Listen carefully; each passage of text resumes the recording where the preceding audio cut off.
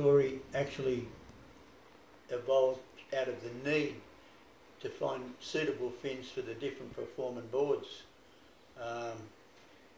And then this fin here, it originally was a dolphin fin, the original old dolphin fin.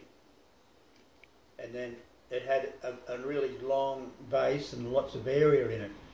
And when I came up with the laser zap design, it was a much quicker rail to rail transition. So it needed a fin that, and you could actually feel the fin holding it, stopping it from doing the turn it wanted to do. So he started, this was an evolution in itself. We didn't just make this shape initially, cut a bit out of the dolphin fin, cut a bit more out and a bit more out, and eventually this fin was the fin that went with the original early day laser zaps. And the idea of the fin was to reduce the base and get a longer area in the water, deeper in the water, that compensated for the lack of base down here, but it was deeper in the water and you didn't need as much. But the advantage was that you thinned the plant shape down and it let it go from rail to rail much faster, and yet it still had good drive because of the depth of the fin was in the water and the area in the tip of the fin.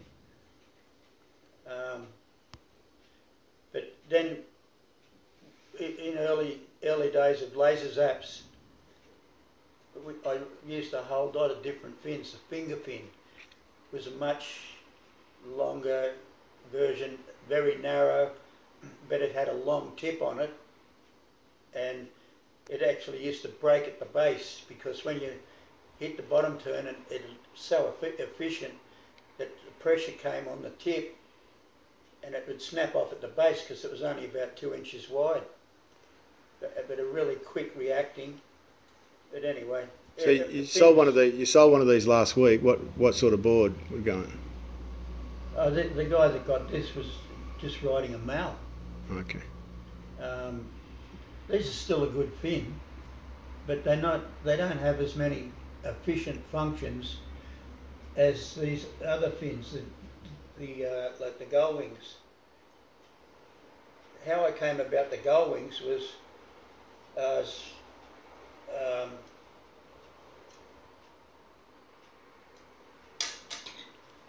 I was looking at paintings, and they used to just have a bird in it. Would just be like a flattened out M, and I thought that's interesting. Maybe in the beginning the Aboriginals must have got the idea of a boomerang off a bird's wing. So I put a boomerang, got a boomerang, made a fiberglass version, glassed it onto the board, and it actually was too abrupt. You go down, it didn't have flow. It was too sharp on the front edge and the back, and so I realised then that, and I started looking at birds more, and I realised that the birds they didn't have that sharp, they were softer in the front edge. So, and I looked at, thinking about birds, I thought, well, what would be the most all-round bird that I could use? And I thought of a seagull because they're on the beach all the time, wind, rain, hail or shine, they're down there. So I was living in Coffs Harbour at the time, and I decided I got bred and went out onto the jetty down in Coffs Harbour on a windy day because I wanted I wanted the fin to have drive, so I wanted the bird to be pushing into the wind so that it was driving. Anyway, I used to throw bread out and stand there with a camera and took 100 photos, but finally I got one that was right. I got it blown up and just cut it out and had a fin made, and it turned out to be this is what I call the original all-round gull wing. But if I hold this fin like that, instantly you see it's a bird. So flying into the wind. Flying into the wind, driving. The advantages that I've discovered since down here where, and you take a 90-degree up there, there's a certain amount of this knuckle that's forward, and that actually pulls the board into the wave because the wave's sucking around the board, and that knuckle actually pulls it in against the wall, which gives it a really secure feeling. And once again, the tip is where the length in the drive is, not in the base. So it actually, and it's narrow in the plan shape, so it was better for rail-to-rail, drive, all aspects of this. It combined other things that were lacking. I found it in this. And then that's like the all-round original version, which is the most popular one. That's 100%. This is 110%. That's 110. There's another version of it, smaller, which is this one, which is 100%. It's the same fin, but reduced. A reason for this fin is to use it on a narrower tail board, like a gun, or just narrow tail boards. It can be used as a 2+1, but I don't do 2+1s, but it could be the centre fin for one of them. What about Dreamtime? Or? No, Dreamtime, you can use this on a Dreamtime because they're a narrow tail. Anyway, then there's this one's the extended tip. It's much longer in the tip than this one through here, so it's got more length, which gives it more drive and more hold. This is good for like straight out down the line surfing, or if a big powerful guy wants more hold, that'll do the job. But Laser Zap, Astron Zot, any single fins, you can have a version of these fins. There's another one which is the straight tip, which is in between these, and it's it's more like upright like that in the top, which it means it's much straighter, and it's good for mainly on the face surfing, but because it's quick and short. If you get behind on the whitewater with the straight tip, it doesn't have the drive to drive out. Like this thing will drive right, no drama, and so does this, the original. But the straight tip is more for quick, short arc surfing.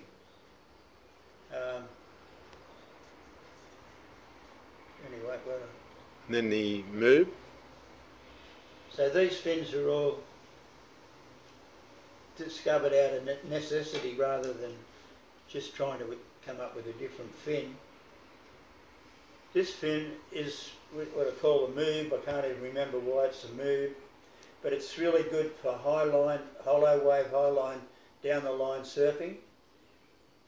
Alistair, who has been a test pilot for many years, he rides it in a gun when it's really hollow and fast.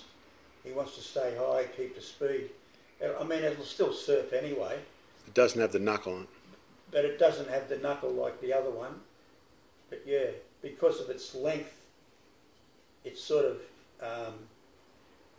well, it gives direction, and because of its length, it gives a good drive and feeling as well. Yeah. So, that's that.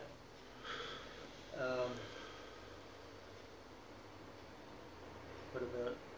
So we move on to the smaller fins, the multi-fin boards.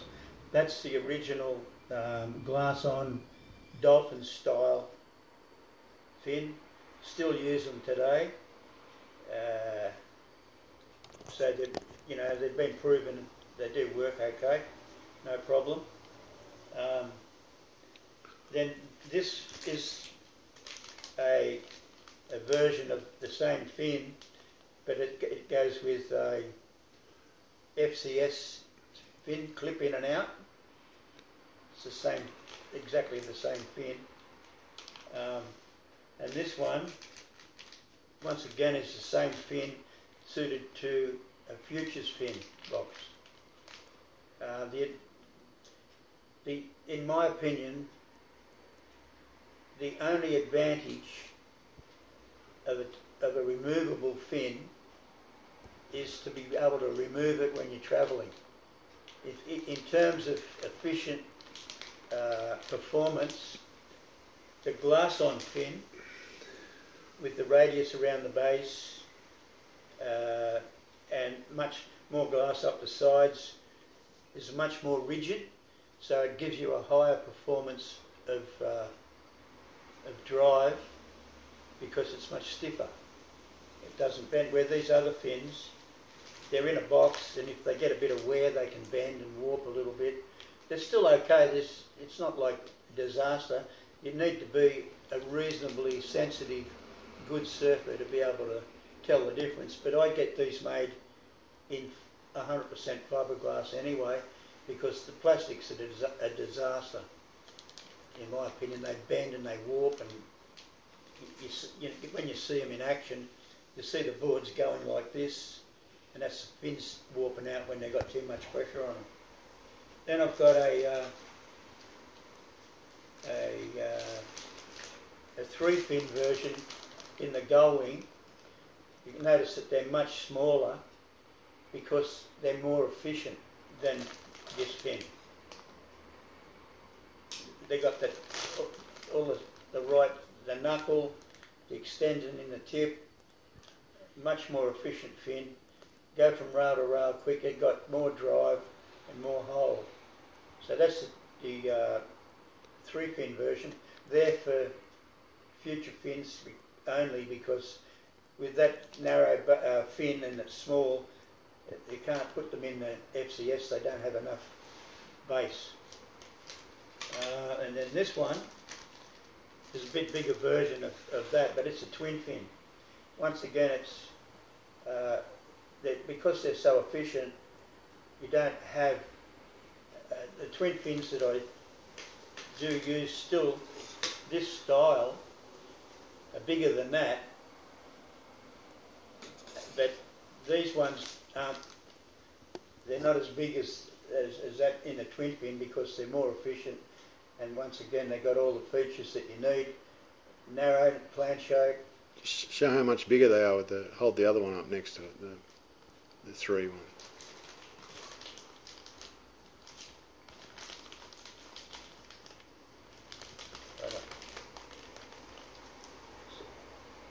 Yeah. They're bigger. Yeah, definitely bigger. Yeah. And it's just this shape with the knuckle forward and the length in the tip, not in the base, and the narrowness, easy manoeuvring rail to rail, good drive because it's deeper in the water, and that knuckle, that effect pulls it back against the wave. All these fins have been fully tested before I even let anybody ride them out there. Yeah, they've been actually, the 3-fin version's been around for years, but I never bothered to release them because I don't,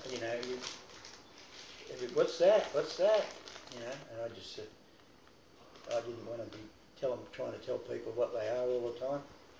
But you still prefer the single fin? I do. Yeah. Yeah, well, for my mind, the single fin, when you put multi-fins in a board, the centre fin is at 90 degrees and in line with the stringer. The side fins toe in towards the stringer and splay out. So you're pushing water straight away. the first thing that people get off a multi-fin and get on a single fin is they go, gee, it's easy to paddle, run through the water easy because it's got less drag. It's that simple. Like people, they talk about 4 fins and 5 fins and all that. The more you put on the bottom of the hull, the more drag you introduce. It's that simple. So you might think you're going faster, but you're not. The single fin at 90 degrees has got to be the only thing faster than a single fin is a no fin. There's no drag. So, and they are as freer and they're quicker, but they're also extremely difficult to control.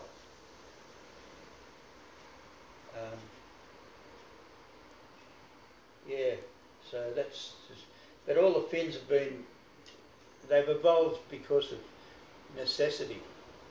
You know, like, well, it feels okay, but it's not really going from rail to rail properly, or it's not holding right, and that, so try to start focusing on why, and then try to zero in and narrow it down. Was it the rail? Is it the bottom shape? Is it the thickness of the plan shape? The fin? And you know, you can take one board, well, you can just take a single fin board with a box in it and move the fin forward and back, and you get such a variety of performance.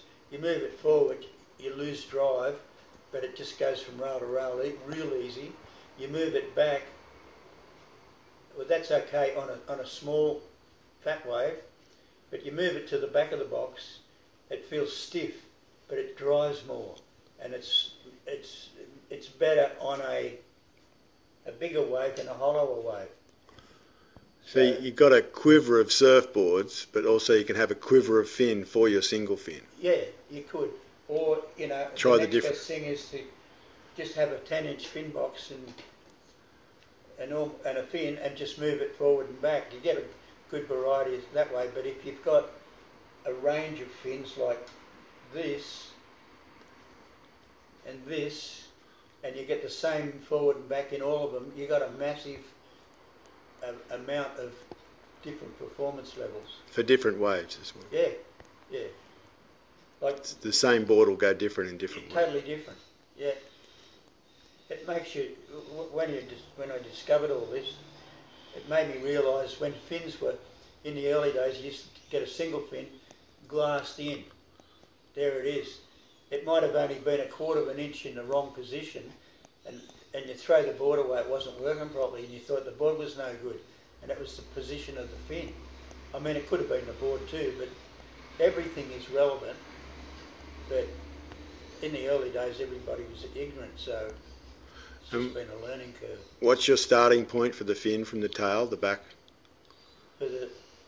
From the tail to the back of the fin? Oh, well, I locate the back of the fin, starting point, 7 1/4 inches from the back of the board to the back of the fin.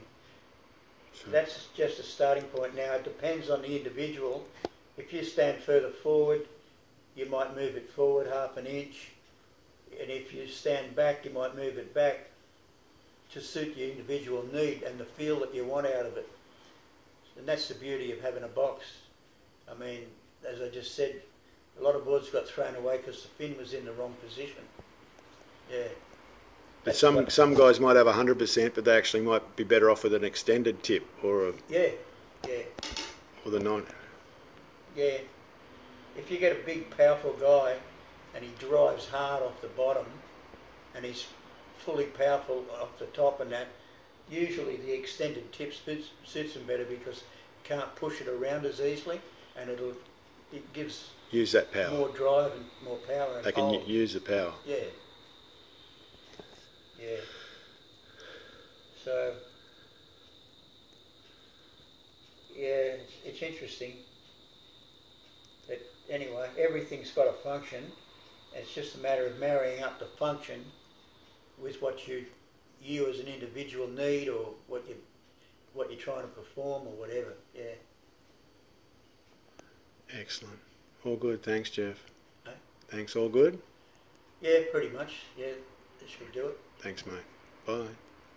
Thanks, Ian.